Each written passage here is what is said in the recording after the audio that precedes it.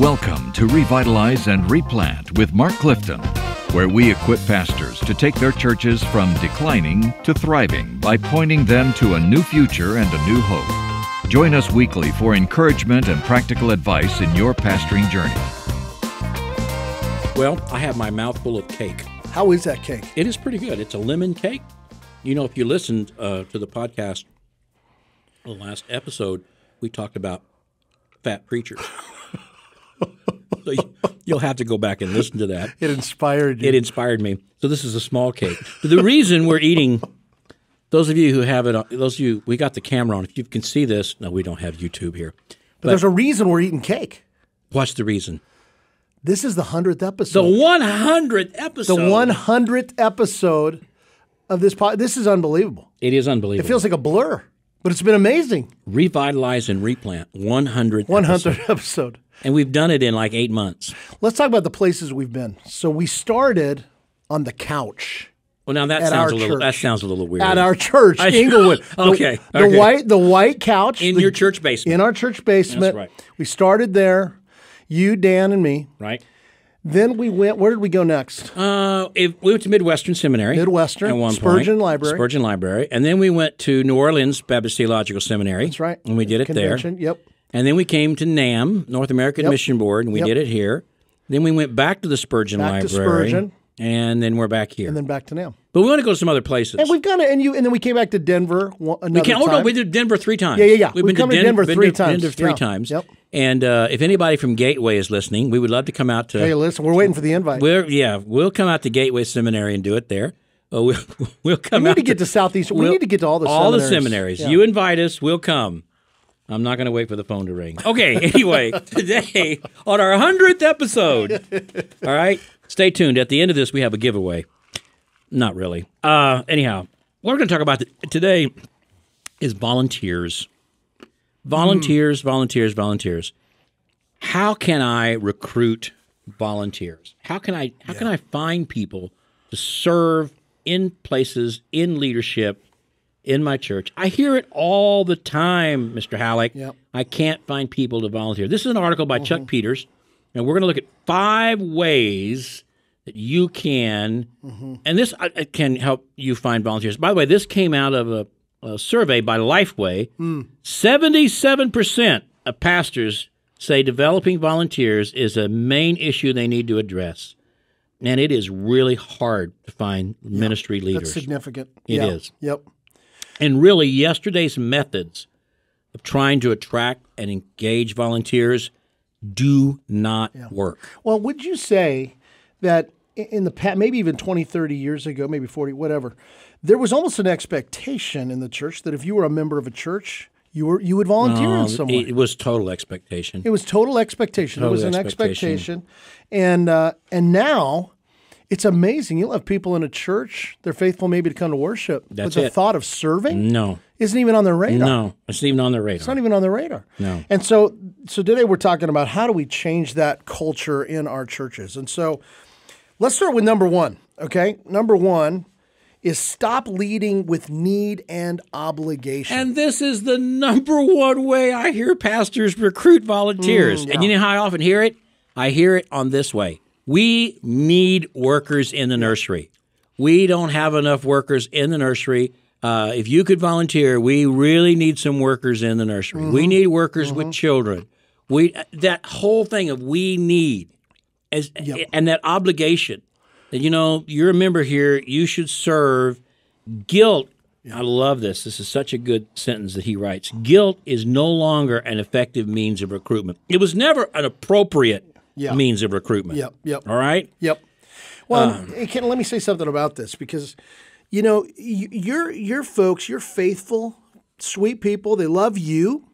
And for a while, they will do this for a while. They'll do it out of obligation. Some will. But you know what? They're not going to come alive. No. They're not going to come alive. They're going to do it out of duty and obligation. This is where good leadership says, and we're going to get to some of this, is we don't want you to do this because we just need you to or you have to do it.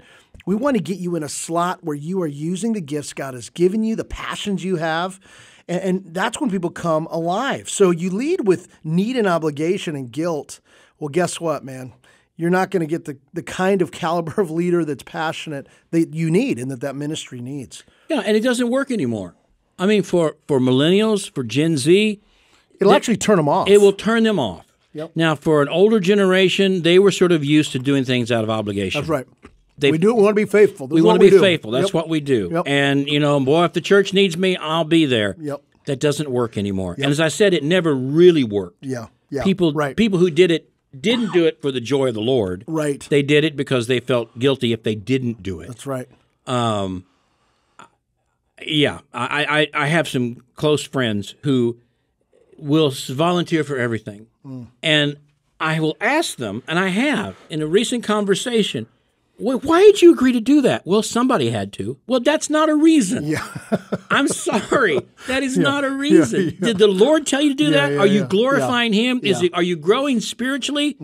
Or is it actually going to have the opposite results? Yeah. So no longer can you just say, boy, we need nursery workers. We need someone to serve on the finance committee. We need people to serve as Yeah, you're not going to get the leaders you need, and that leads to number 2.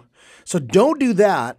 Instead, here's what we would say number 2 is communicate a clear and compelling why. Oh, that is why so should good. we do this? It's so important. So if you want to have preschool workers, why don't you, for a few Sundays, have some great photos of the preschoolers in worship and during worship and doing their thing during an extended session or whatever they do during worship.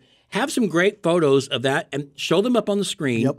And for a few Sundays, just talk about what an amazing ministry it is to children, that even kids 2 and 3 years old can understand that the church is a place where they're loved. It's a place they want to come to. Yes. It's a place of joy. It's a place of happiness. It may be the first place they hear about Jesus, they hear about God. It's transforming in their life. You can remind the church that much of a kid's personality is fully developed before he's 5 years old. What a great time. And and show pictures of the workers you have now. How thankful we are for Mary and for Carl and for Betty and how they serve. And maybe bring them up and pray for them and do that for a few weeks. Yes. All right?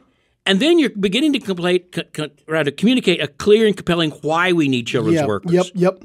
I love that idea of have a few of those volunteers come up and share why do they do this? Yes. What do they love about it? Right. If you're talking youth ministry, have a few teenagers actually come up and talk about the impact that folks in the church are having in their lives. Or if it's even something like the finance committee, find someone who really finds meaning in that and let them share and say, I really enjoy being able to use my gifts of finance and business to help the church. I learned so much about it. I learned how to pray about it. Yep. And all those things. And then you'll find you're really creating a compelling why we should do this. This is why, if you have not done a short, mini series in a while on spiritual gifts and casting vision for that for your church and helping people see that as pastors, we're called to equip the saints for the work of ministry. Right. That every believer is gifted for ministry. Right. Pastor, you got to cast some vision. You got to passionately paint a picture of what the church looks like when everybody's in ministry using their gifts together in unity. And that's exciting, and that brings new life to your church. And so again, you're leading with the why. Why do we do this? Ultimately, we do it for the glory of God. We're gifted for it, and there are real needs that do need to be met joyfully. And Kyle will put this in the show notes, this whole document, so you can have it. But listen to what our writer says here. This is so good, guys. Listen up. People today are indeed busier than ever. Every decision to say yes means they have to say no to something else. It's not that people are unwilling to serve. Oh, this is so good. They want to know their service makes a measurable difference. They need assurance that something meaningful will be manifest because of their investment of time and energy. Man, it is so important that you give them a declaration of missional purpose, why we need to do this, why it's important, what it will mean to you in your life, not that we just need someone on the finance team. We need someone in the nursery. We need someone to be a chaperone at the youth retreat. That is not it. You've got to communicate. That means, guys, there has to be a strategy. You have to. You can't just get up on Sunday morning and say we need youth workers to chaperone. You got to back up a little bit and say, how do I communicate this well? How do we create an environment where people want to serve? How do we create an environment where people see serving as a joy? Yes. And I often said in a new church situation as you're developing it, sometimes in an older church you can't go necessarily back and engineer this, but I always said 2 and no more. I mean, every person in the church should have 2 jobs and no more. If you're a deacon and you serve in the nursery, no more. Don't have 3, don't have 4. Do those well. 2 and no more. And not only those 2, but in those 2, begin to develop someone around you that can take your place. That's right. Right? 2 deep is what we say. That's good. All right. I love that. Number 3. Okay, number 3, clarify expectations. Why is this so important? Well, you say we need X, Y, and Z, and they have no real idea what that means. And then they get into it and they feel like they failed because they didn't know what you wanted from them. Yep. And one of the reasons people won't accept the job is they don't know exactly what you expect out of them. For example, finance team, you need to be very clear. Unless there's something unusual, it's going to meet 5 times a year. Right. And those meetings will last about 2 hours each. Yep. Those, whatever it is, let them know. That gives them information. Otherwise, they don't know what they're getting into. That's exactly right. So be very clear about what it is that you're asking them to do, what their expectations are.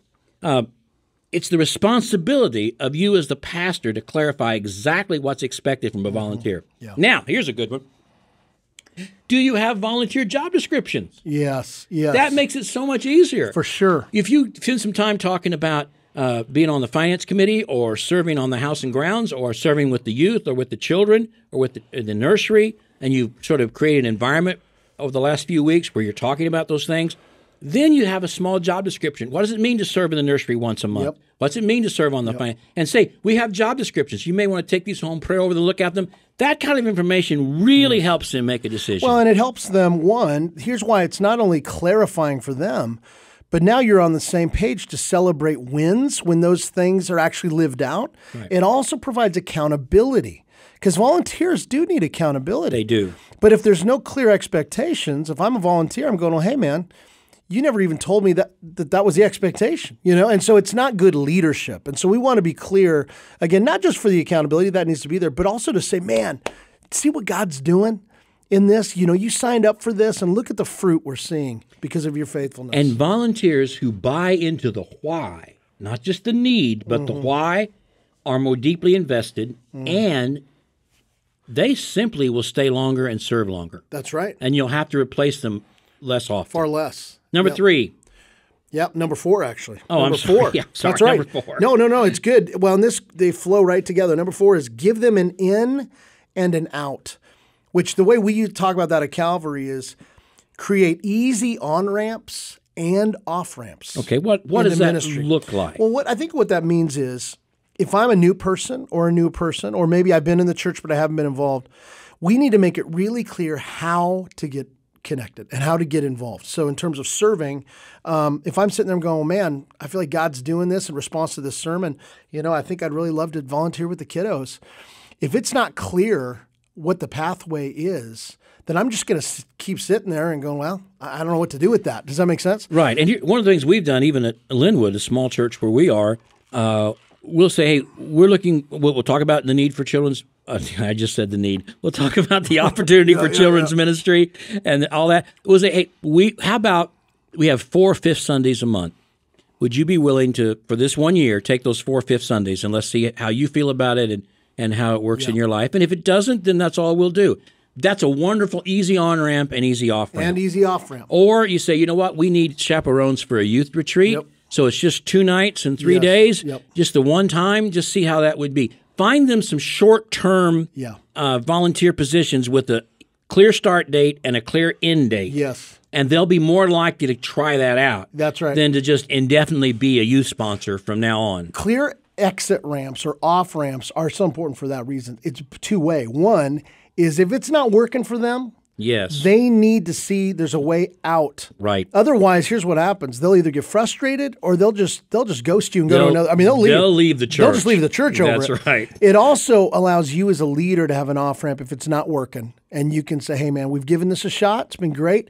Let's try something else. Let's see through this and then let's do something else. So it protects you. It's good for them. It's good for the church. Right. All right, number 5 kind of all leads to this. Make it personal. Make it personal. Man. I mean, again, our writer says the practice of enlisting volunteers by making announcements to the entire congregation from the platform or a bulletin insert is just ineffective. Yeah. Let me ask you to do something, guys, and maybe this is wrong. I've been wrong before. Rarely. Yeah, it's true.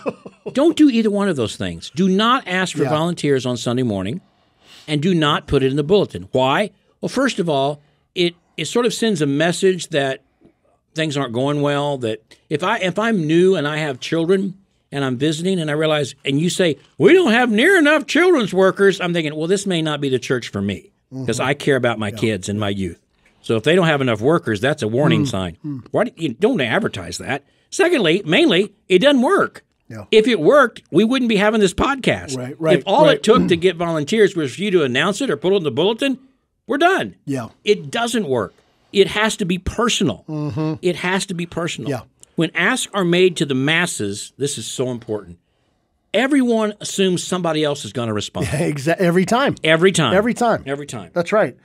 And this is the power of, again, and if you're not real comfortable with this, Pastor, ask the Lord to give you some boldness and courage. Lean into the awkwardness. Lean into the awkward, baby. Lean into it. Because there's nothing more powerful than sitting across the table over coffee with someone and looking at them and saying, listen, the Lord has gifted you. And I've been watching you, and I love your heart, and I'm so glad you're at this church. And man, we want to get you plugged into ministry. And what's God doing in you? What do you feel called? Listen, that's how you get them in the game. It's that. It's not an insert or a mass announcement. Go after them individually. That's right. And as you're discipling people and you see God doing things in their life, affirm that in their life. Yes. And say, look, I think the next thing for you would be to see if God would use you in this area for a short time. I think you have the giftedness to do that. And and by all means, guys, don't be manipulative. Right. I mean, if you don't think they have the giftedness, but you've got to have a volunteer, man, don't be doing that. Yeah. That'll hurt that'll people. come back to bite you. It'll crush people. Yeah. I'm saying part of your job, I was with Richard Blackaby recently. Oh, man, God love him. This guy came up to Richard and he said, because Richard was talking about volunteers, and Richard said, I've never had a struggle having people volunteer in any church I've served. Well, that offended some people, okay? It just did. Rather than going, oh, I'm so grateful that he had such a good ministry, thankfully, he was like, well, I bet you have. You're just not being honest. Yeah, you're lying. Yeah. So this guy came up to me and goes, well, Richard, I've been at this church for over 20 years, and I can't get anybody to do anything. I can't get any volunteers. We've tried everything we can do. My wife and I do it all, and no one does anything. And Richard said, how long have you been there? He said, I've been there 20 years. Richard said, well, that's your fault. It's your job to get volunteers. It's nobody else's job. Did Jesus make you the under-shepherd of this church? Your job is to lead people to Christ, disciple them, shape them, model them into followers of Jesus that serve Jesus. If that's not happening, that's nobody's fault but yours. Hello? Now, here's what he said. He was real quick to say, but brother, I want you to know something. That's a learned behavior. I can't teach you calling. I can't teach you character. But I can teach you how you can develop leaders. Wow. And so apparently no one has taught you how to do that. And we can teach you. You can learn how to. And Richard is right. You can learn how to ask people. You can learn how to be in their life. Yep. You can learn how to engage them. But you don't do that by simply saying, well, you're not responding. I'm telling you we need leaders and nobody's volunteering. That is not, you have not, you have to raise up, you have to invest in people's lives. You have to spend time in their home. You have to go hunting with them, fishing with them, and share the gospel with them and help them grow spiritually. That's your job, to raise up the next generation of leaders. That's right. And I would say this, if this is an area where you're not as strong in terms of, casting vision and mobilizing people to use their gifts, find a mentor, find somebody, a pastor in your area or maybe a friend somewhere who's doing this well that you can learn from, and just pick their brain and take notes. There's some great books out there. Please. I mean, I just think, like Clifton said, man, we can grow in this. Praise God. Yes, we can. This is an area where you can learn to do this task, all right? But you can't learn to do it if you just resent that nobody's volunteering. Right. And when you look at that other guy's church and you see all those people volunteering, it's not because his people are necessarily different than your people. It's that he's asking in a different way. And I agree with my brother here, man. If you go hang out with that pastor and say, Pastor, I've seen how you are able to engage volunteers. Would you give me some time and teach me how to do that? If that pastor tells you no, call me, give me his number, and I'll call him and I'll have a talk with him. Because I guarantee you, every pastor I know would say, I'd be glad to share that with you, brother. They would love it. That's right. But it's your job to ask for the help. Okay, Kyle, you're going to put these in the show notes. These are some great insights from Chuck Peters. All of us need to know how to encourage, equip, and find volunteers in our church. Thank you for listening to Revitalize and Replant. The 100th episode. The 100th. The 100th episode. The old 100. Well, the old 100. The old 100. We should end by singing the old 100. You know what that is? You solo the doxology. Hey, you want to do it? I think it's copyrighted. Oh, okay. No, it's not copyrighted. Go ahead. You're a singer. Let's all go. Here we go. No, Kyle's a singer. Okay, praise God from whom all blessings flow. Come on, Kyle. Praise Him, all creatures here below. Praise Him above, ye heavenly hosts. Praise Father, Son, and Holy Ghost. Amen.